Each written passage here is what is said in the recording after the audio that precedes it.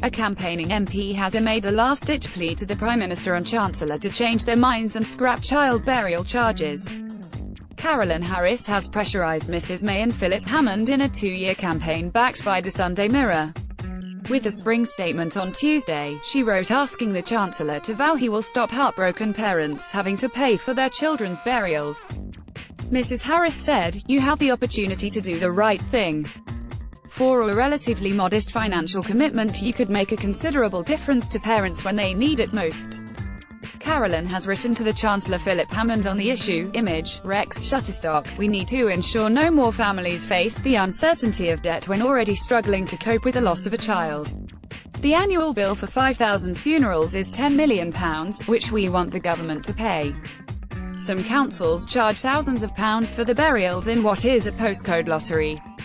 The MP has fought tooth and nail for this change. Image, Parliament Live. Prices for graves can range from £125 to £4,000 in areas a few miles apart.